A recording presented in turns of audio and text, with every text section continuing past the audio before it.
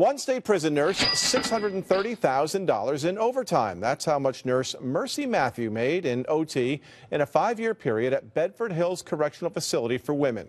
The Journal News in Rochester County obtained her time cards for a 5-year period ending last year when she retired.